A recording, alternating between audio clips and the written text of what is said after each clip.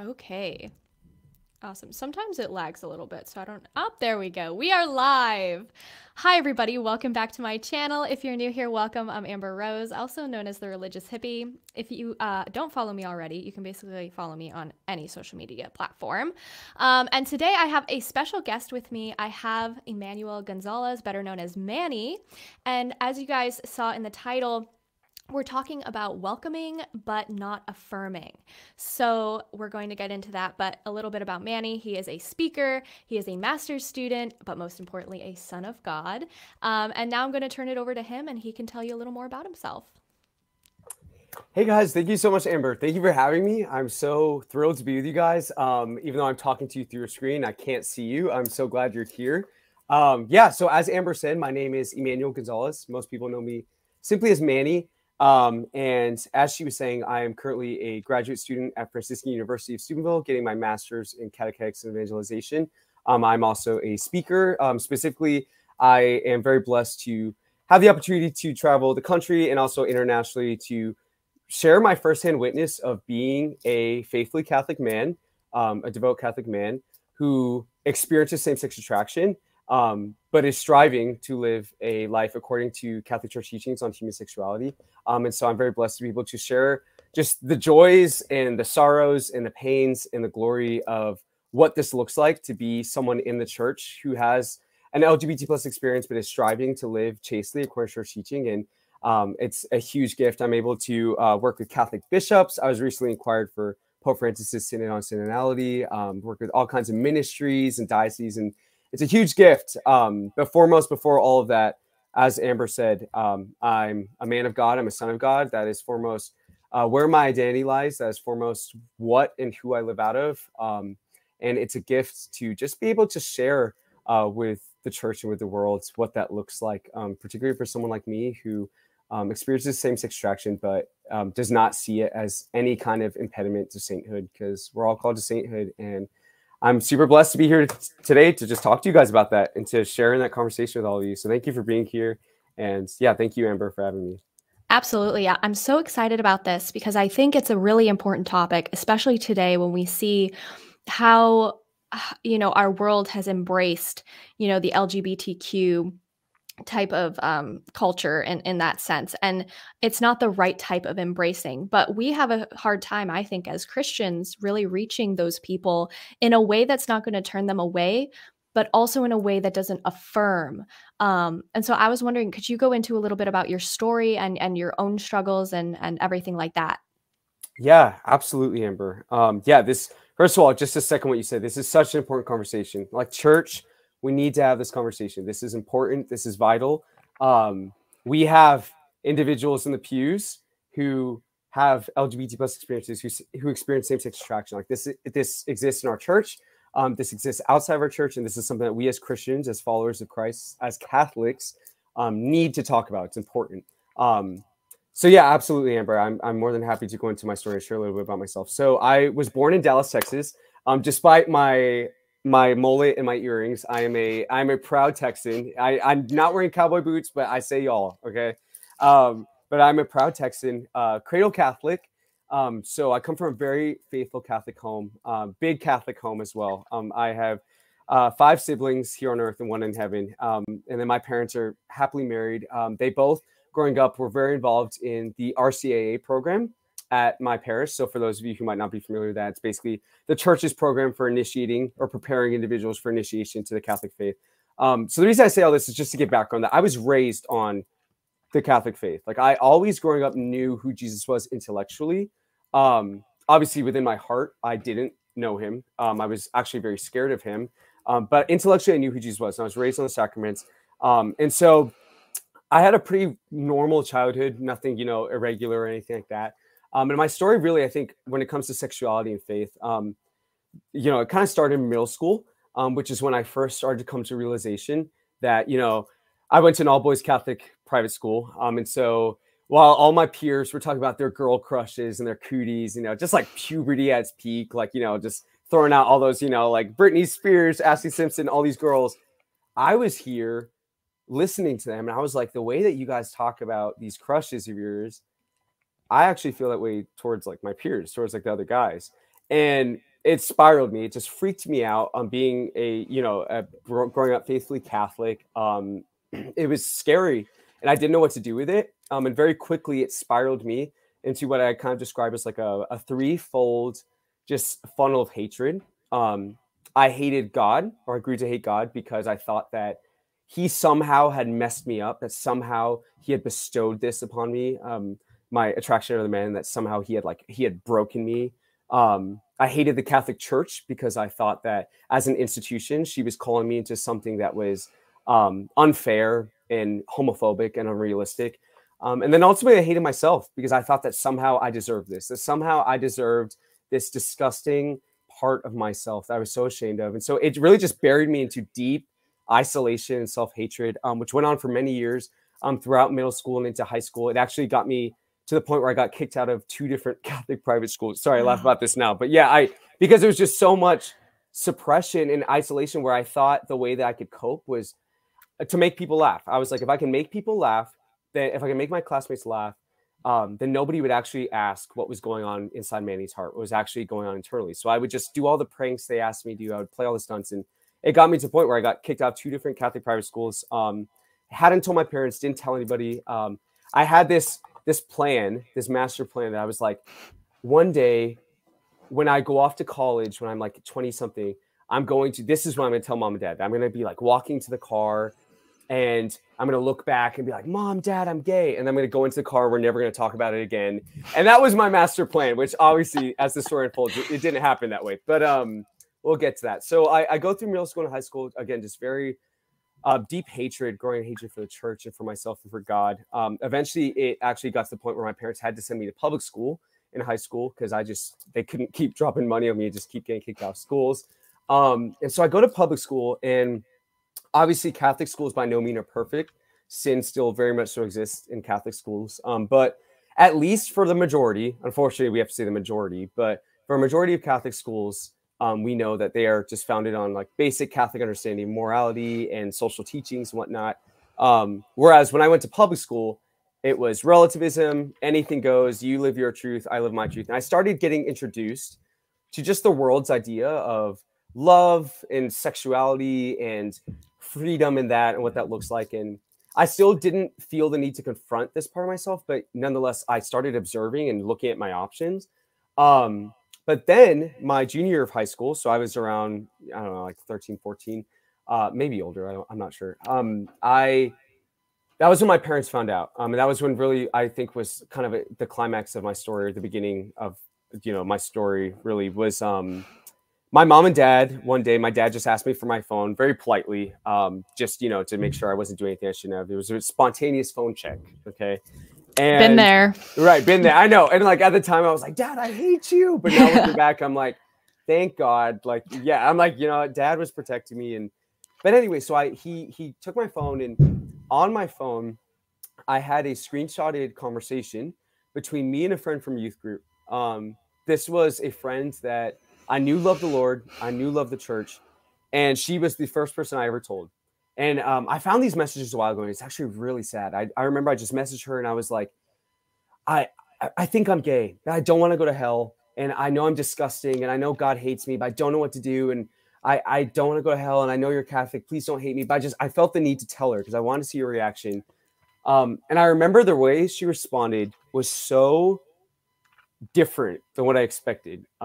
It was not a condemnation. It was not nothing like that. It was she just affirmed me in my identity in Christ. She was like, you're loved, and like the church wants you, and you have a place here. And, she's not calling you to do anything that you're not capable of. And just this beautiful message I screenshotted, because it was the first time that I'd ever heard that maybe God doesn't hate, people within the LGBT plus community. And so I realized my dad was going to find that. So I sat my mom and dad down really dramatically. It was like, I'm Hispanic. So it was like telenovela moment. I was like tears, sewage. And I was like, your lives are never going to be the same. And they're both sitting there like, is this kid like a terrorist? Like, what's going on? And I told them, I was like, Mom, Dad, this was the language I used at the time. But I was like, Mom, Dad, I think I'm gay, and I don't know what to do. I don't know how you respond, but this is what it is. And that moment was truly, I think, one of the first tangible encounters of the Father's love that I ever had. because in that moment, my mom and dad did not condemn. So they didn't, sit and, you chastity or you're going to hell, or, pull out CCC 2357 through 2359 catechism. They didn't do any of that.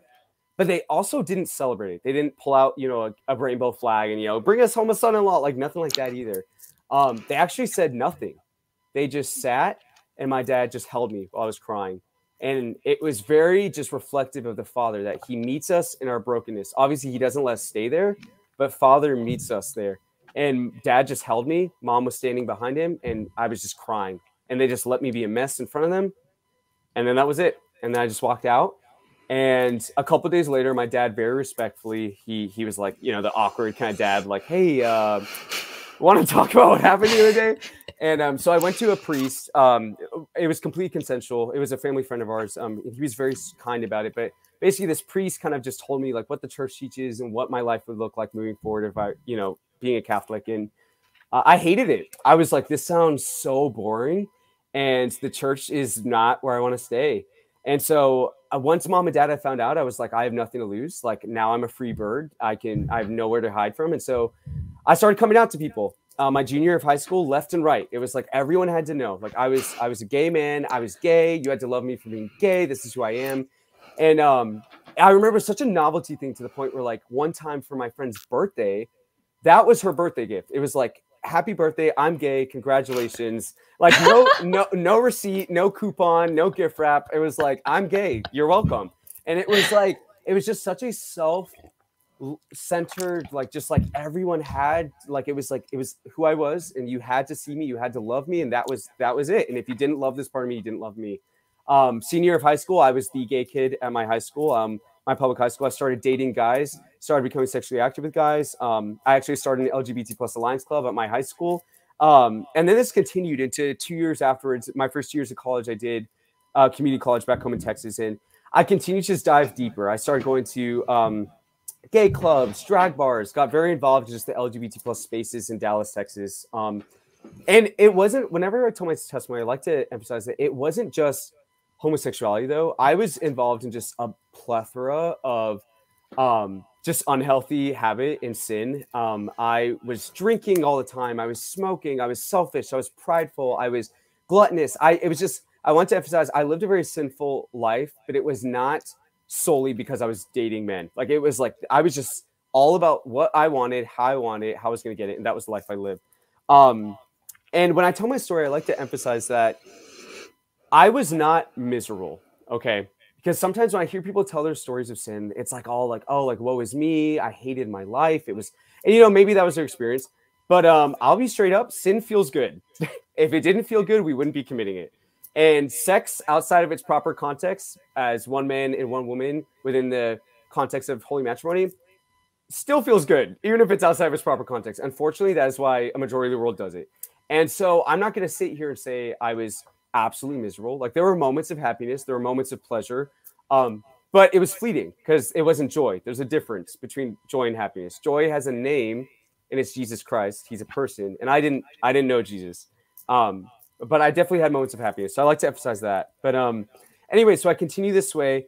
There was definitely a lack of. I felt the disconnect between the Father and I, and I felt. Definitely, there was a hole in my heart, that classic youth minister, like that God-shaped hole. I mean, it was true. Like my heart was really restless. But again, I thought that this was the fix. I thought that this was what I needed, and this is how I was going to live my life, and this was the best I was going to get. All the while, I was still going to church. I was kind of doing a Hannah Montana, best of both worlds, trying to live. And it was just like, and I knew, like, there was a part of my heart that knew that something was off. Like there was a disbalance, there was a disharmony. And then summer of 2018, the Lord spoke to me very dramatically, because he knows I'm dramatic. And he was like, all right, I gotta get to this. He meets us where we are. But I had a dream where I saw my heart, and it was like this heart of flesh. It was in this dark body of water, and it was sinking really, really quickly. And it was like sinking like a stone in water. And I realized that it was like the Lord tore the veil, and he allowed me to see just the depth of my sin. Again, way beyond homosexuality, just all the sin I was living in, pride, gluttony, envy, all this thing. He allowed me to experience what it was doing to my soul and where it was taking me. And I knew it wasn't going somewhere good.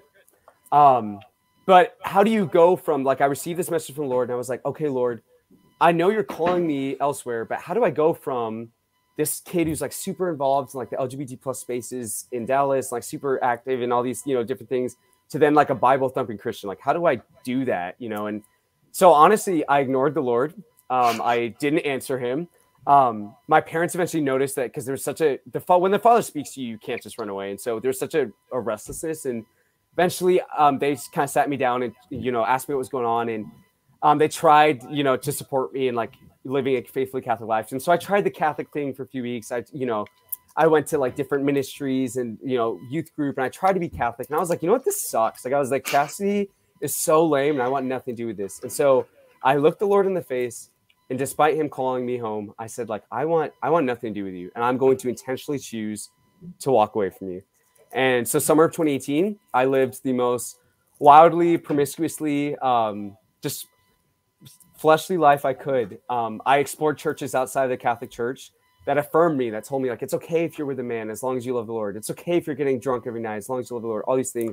But I knew that there was not the fullness. That I knew that there was something missing. That I knew that the Catholic Church had the fullness and had what my soul was made for, but I did not want to listen. I didn't want to go there.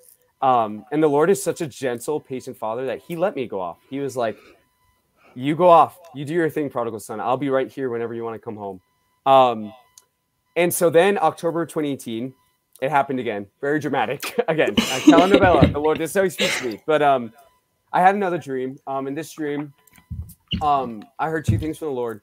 The first thing that I heard was like a very desperate, like a father to his son, like, son, I need you. Like, come home, I need you. And the second thing I heard was, time is running out. And so that night, I got on my knees and I prayed the first, I think the realest, most raw prayer that I've ever prayed. The first prayer that I really have ever prayed from the depths of my heart, where I said, Jesus, I was like, I have no idea who you are. Chris Tomlin says you're a good Father, apparently. Like, I have no idea who you are, but Lord, if you are who you say you are, show me now. Give me, like, show up, or else I'm going to give the rest of my life to letting people know that you are a liar and that you are a hypocrite and that you are not real.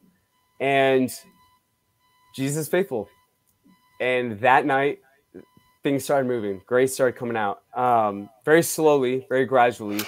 But the Lord heard and he answered. My life started looking a little different. He started giving me the graces I need to start to back away from some social settings, some things that I was doing that were not obviously helping me in my pursuit of sainthood.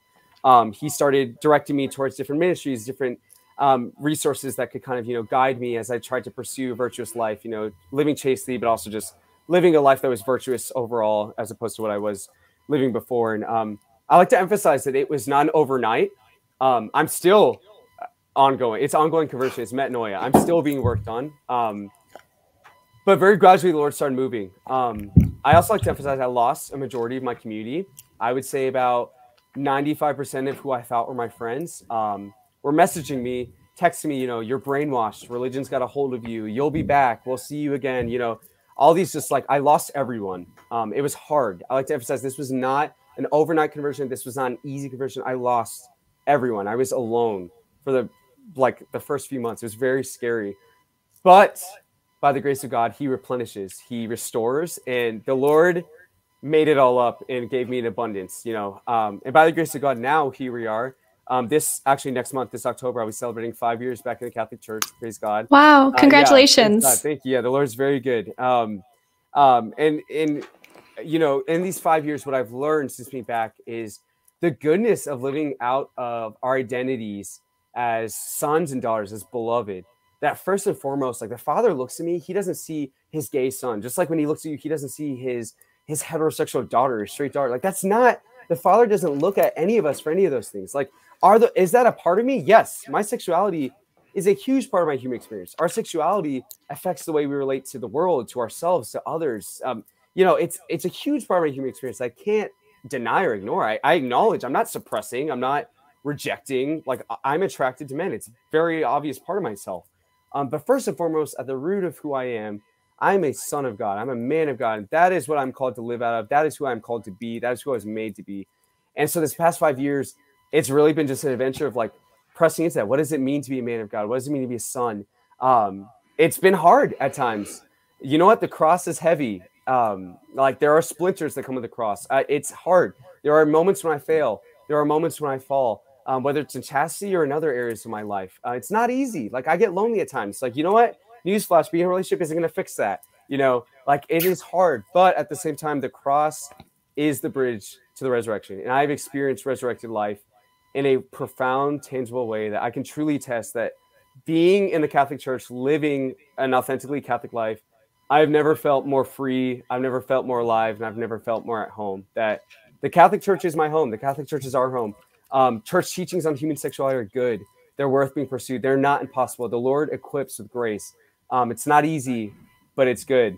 And so now I give my life by the grace of God to testifying to that, to the joy of. In a few months into my conversion, I had this image of a book opening up, and I realized it was the Lord telling me to share my story. So that Christmas, I asked for a Canon camera, and then January of 2019, I posted a YouTube video where I didn't know what I was going to say. I didn't know how it was going to go, but I told my testimony. And very quickly it gained steam. I started realizing like more and more people are reaching out to me from all over the world, all over the church, you know, expressing that, you know, I thought I was the only one. I thought I was the only Christian or Catholic who, you know, had an LGBT plus experience, who wanted to pursue chastity, who wanted to pursue the church teachings, who wanted to follow Christ. But I thought I was alone. I thought I was the only one who wanted to do this, and I felt isolated. But I saw hope in you. And so I started posting more videos about my experiences. Eventually started a ministry, a public ministry that now to this day, by the grace of God, like you're saying, I'm able to speak nationally and even internationally, work with all kinds of people in the church, all kinds of ministries. It's a huge gift.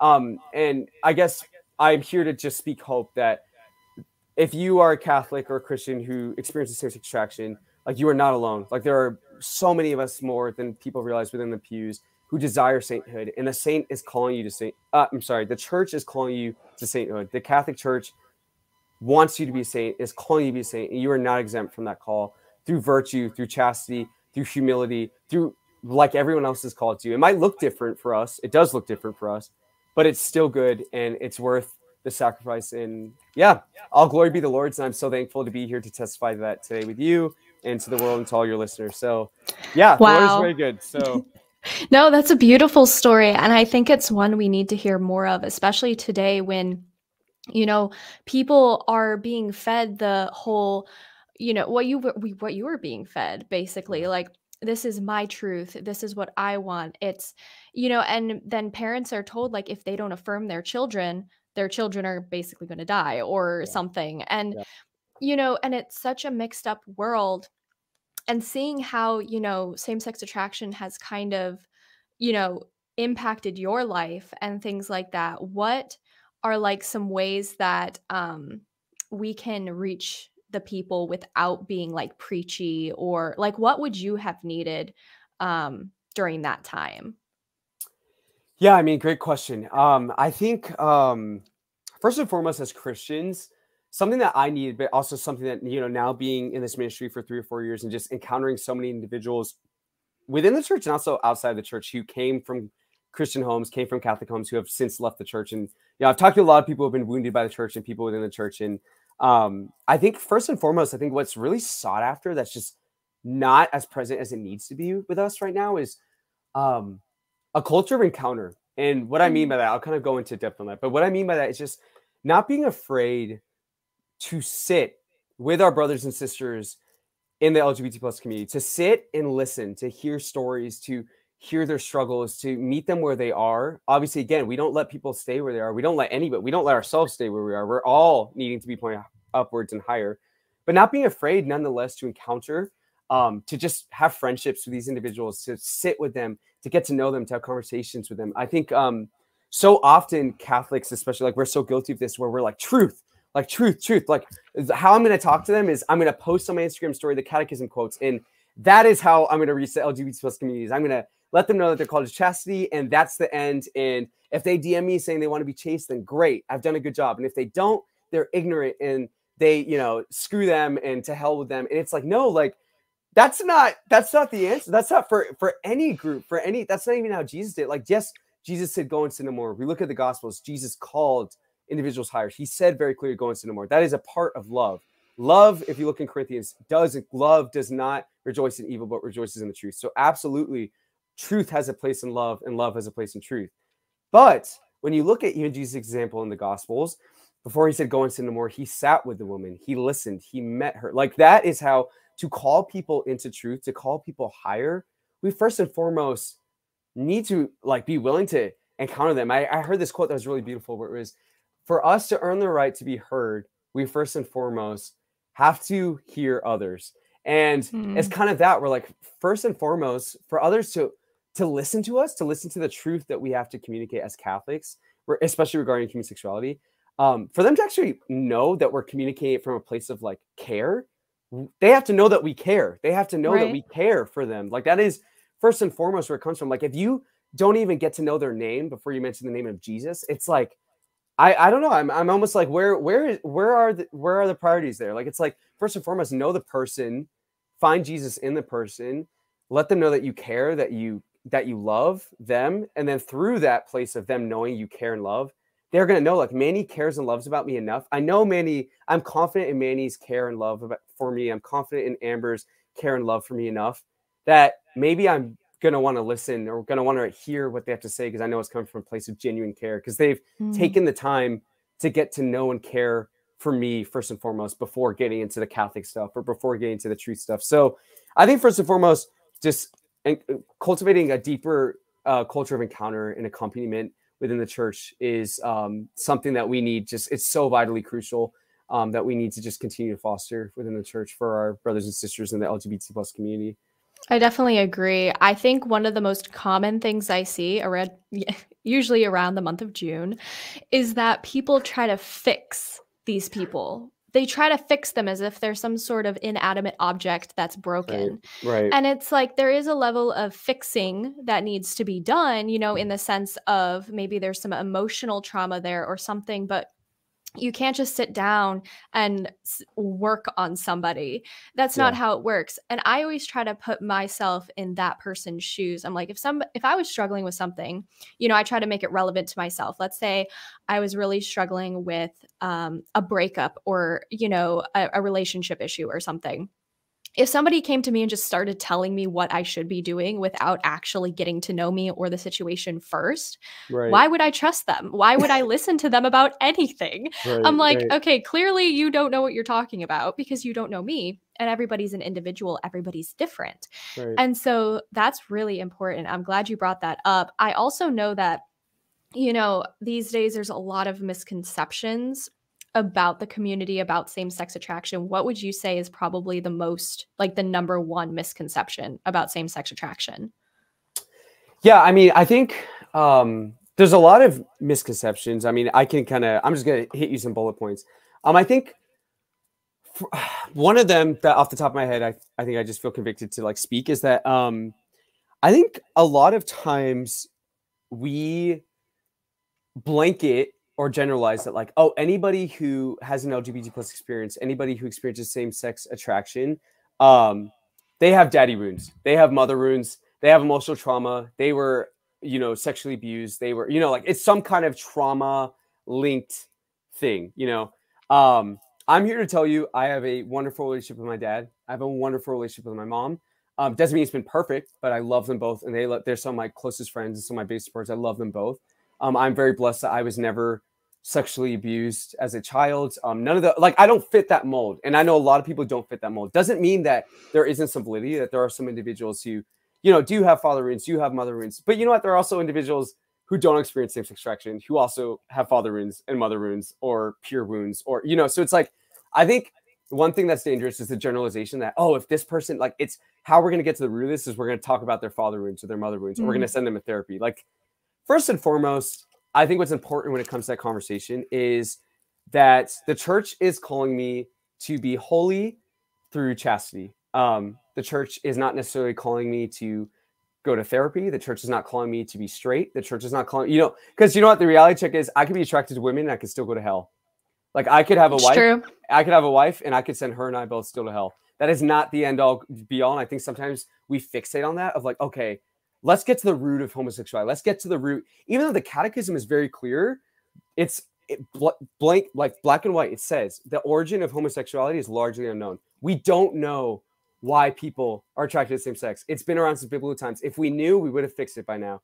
And I think one of the big misconceptions is like, we need to approach it from getting to the root, where it's like, at the end of the day, how I'm going to approach it is, no, I'm going to look at it as like, okay, this is an individual. How they got here isn't what matters to me. What matters to me is where they're going.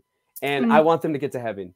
And so how am I going to do that? How am I going to get them to heaven? How am I going to help them pursue sainthood? Through encouraging them in the virtue of chastity and the virtue of just all the virtues of, again, humility, of just, you know, perseverance, fortitude, all these gifts and the sacramental life in the church, friendship, you know, making myself available to them in that way. I think that's a misconception. That's one of the misconceptions, that we need to like box people and, you know, almost like diagnose them. Even though, again, also the church even says very clearly that the attractions themselves are not sinful. It's what you do with them. And so I think that's a misconception. I think another misconception is that the church is homophobic.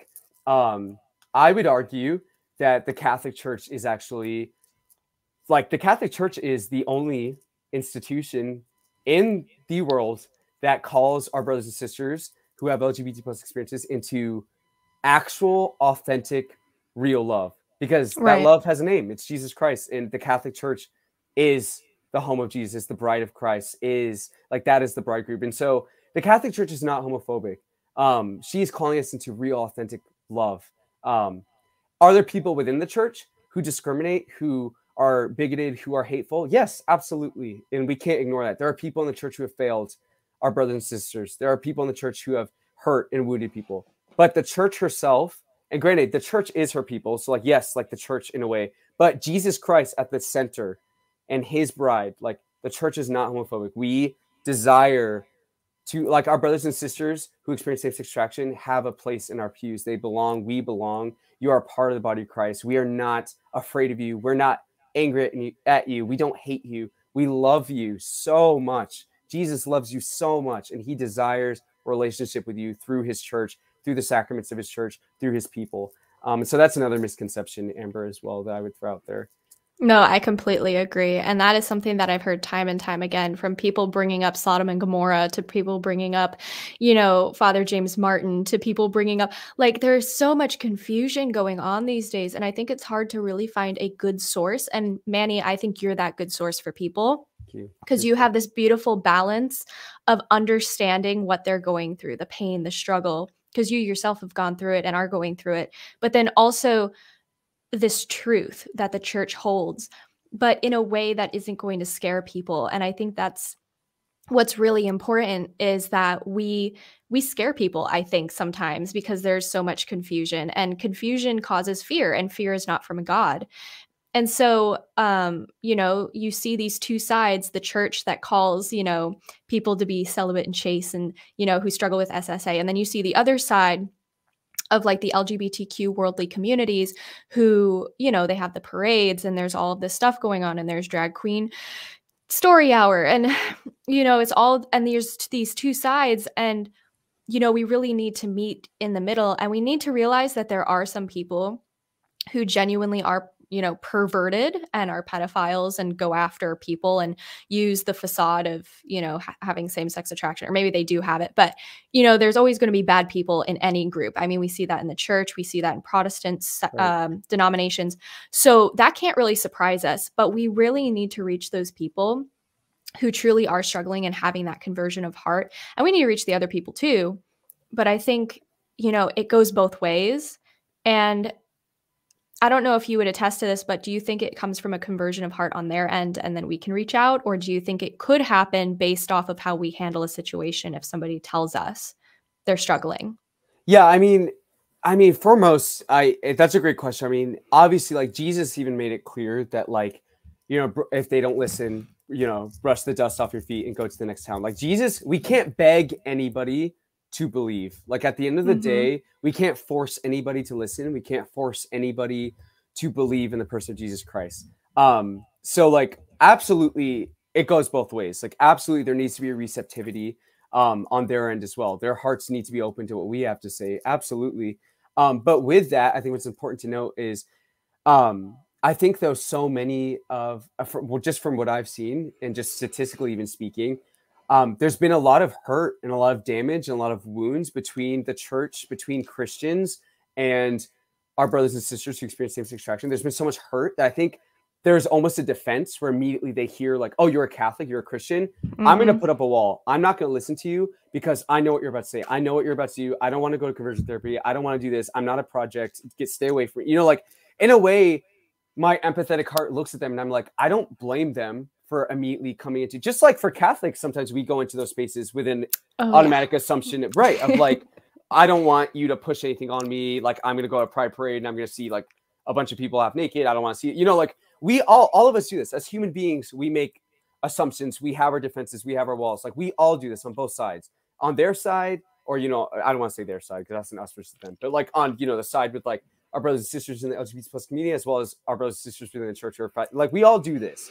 So it's a matter of, if anything, this is why as Catholics, through our witness, in the way, I do think in the way we respond, in the way we handle this topic, and the way we respond, definitely will create an atmosphere of them feeling like, you know, like if they will, I do think the way we respond will impact their openness. There are obviously going to be individuals that will not be open no matter what. And we can't do anything about that. No matter how kind I am, no matter how respectful I am, no matter how charitable I am, there are going to be people who are going to think I'm crazy, who are going to think I'm stupid, who are not going to agree with what I have to say. And I can't force anyone. Like I can't force that person to listen to me. But I do think there are some individuals that if they were received or responded to in a way that was more charitable, was more orthodox, was more Catholic than they initially had experienced from whether it was a priest or their parents or whatever, I do think there might have been, you know, I do wonder, like, what if like there was more charity in that moment, like how those people were responding. I mean, I've even seen in my own ministry, I've had people from all over the world, from countless DMs, messages, emails of people being like you said, like hearing you and the way you speak about this, like it is so refreshing. It makes me want to look into the faith. It makes me want to be Christian. It makes me want to be like, it's evident to me that the way we present this, there is an impact. And I think even Jesus did display that too. I mean, Jesus was careful in the way he went about his public ministry as well. Like there is a tactic in a sense of like, not that they're projects and but like a tactic in the sense of like, there is a way to go about love in a way that is truly loving. And there's a way to also fail in that. And I do think we can fail at that, and that will impact the way that individuals receive us or vice versa. Yeah, I completely agree. I definitely, you know, charity is something that lacks on Catholic social media. I think, you know, we've all experienced it. I have definitely in the last few days, causing scandal, having articles written about me. We heard about this. Check the trending page. Yeah. Oh, yeah. Causing quite a scandal from my modest mass outfit. But I definitely think charity lacks in general. I mean, I think that is a grace that we are truly lacking. And it reminds me of this story. It doesn't have to do with the LGBTQ, but it reminds me of this story. I don't know if it's true or not, but a priest told me of it, where there were two altar boys, and one altar boy dropped, you know, the wine. It wasn't blood of Christ yet. And the priest yelled at him, get him out of the church. Like he screamed at him and he ran out. And the second altar boy also dropped the wine, but the priest was like, oh, clean it up. You know, it's not the blood of Christ. Like we'll clean it up and then we'll like just do it again. And he was very kind. The first boy became Stalin and the second boy was Archbishop Fulton Sheen. Oh, wow. So I don't know how accurate that story is, but it's a story that's been going around for years. And so charity, kindness, understanding, and love are all really important. And love does not mean affirmation. And I think people need to understand that just because you love somebody and just because you are kind to somebody or you are charitable towards someone does not mean you are affirming their sin. Absolutely. And I think that's something we lose track of today. And so this has been a great conversation, and just kind of wrapping it up to one last question. What would you say to those who are struggling with same-sex attraction, or to those who have loved ones who struggle with same-sex attraction and they don't think they're strong enough to come out of it and to really seek help or you know, talk about it even? Absolutely. Yeah. I mean, great question, Amber. I'm going to first address those who might experience themselves, and then I'll then address the loved ones. So if you're watching this and you experience same-sex attraction, you have an LGBT plus experience, I want you to know that the Catholic Church loves you, that God the Father loves you, that Jesus the Son loves you, that the Holy Spirit loves you, that Jesus desires intimacy with you, that Jesus wants a relationship with you, that you are a part of his flock, that you are not exempt from the call to sainthood. You're not any less qualified to be a saint, to be a Catholic, to be a Christian. Jesus is calling you into goodness, into love, through the Catholic Church, through her teachings on human sexuality, through her sacraments, through the people of God, through community, that this is your home, that I see you, that the church sees you, that you do belong. Again, it's not easy all the time, but sainthood isn't easy all the time. That's why we need the Lord. That's why we need a Savior. That's why we need the church. But know that you're loved, you're seen. You are not dirty. You are not broken. If anything, we're all broken. Actually, we're all affected by sin. We all are broken. We all have our wounds. We all have the thorns in our sides. We all have our crosses. But the Lord sees you in that. He desires to place his hands on you and bring restoration, bring love, bring just freedom. And I through the virtue of chastity, through all the virtues, through grace. So I'm here to tell you that you're loved, you're seen, you're wanted, you're known, and you're good. And then if you have a loved one, or someone who experiences same-sex attraction, especially someone who's maybe left the church, or somebody who's walked away from the faith, I'm just here to tell you to have hope. I was that kid. I was the kid who was off on the other end. And I cannot emphasize enough how important intercession is.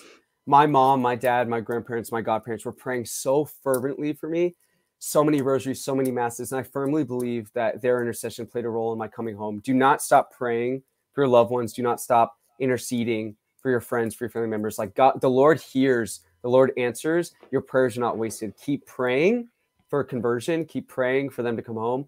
Keep praying for your own conversion, that you as well continue to be made new in the Lord. Continue to pray that you continue to be equipped with what you need.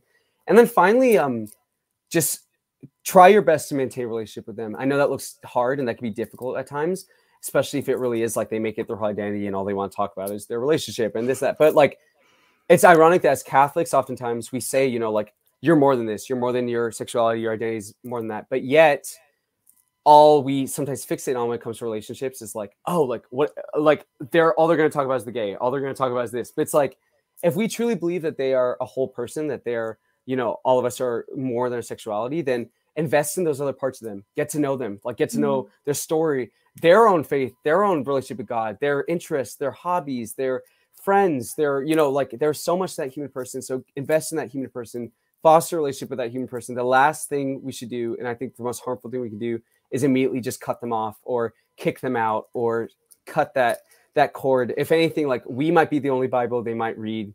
And so be the Lord to them, be a beacon, try your best to maintain that relationship, and don't lose hope. The Lord is merciful. He's faithful. I'm here to testify to it. And yeah, just believe. So.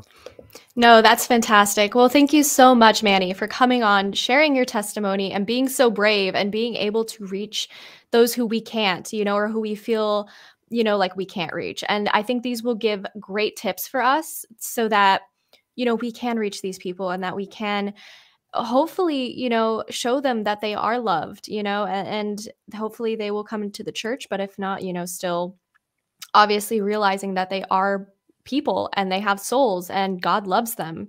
Yeah. And so it's just such a beautiful story. So I thank you so much for coming on. And I put your link tree in the description for anyone who wants to go follow Manny. But did you just want to give a quick shout out where you are just so people know where you live too? Yeah, Amber. So thank you everybody who has been listening. I ask first and foremost, please pray for me. I always say, like, you don't have to follow me. You don't have to bring me into your parishes. At the end of the day, just pray for me, because the enemy does not like what the Lord's doing here. So please pray for me. And then along with praying for me, if you would like to follow me on my journey, you can follow me on Instagram at callmemanny, with 2 extra Y's at the end of Manny. So 3 Y's total.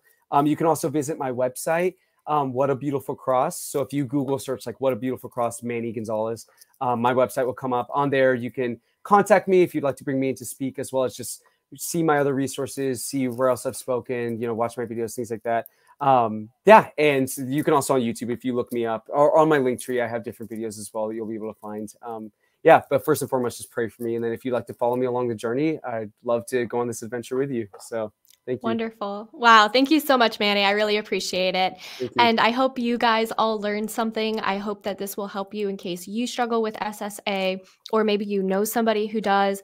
Hopefully, this will give you some insight, some tips in order to kind of start a conversation and get something going there. But with all of that being said, I hope you guys have a blessed rest of your day, and I'll talk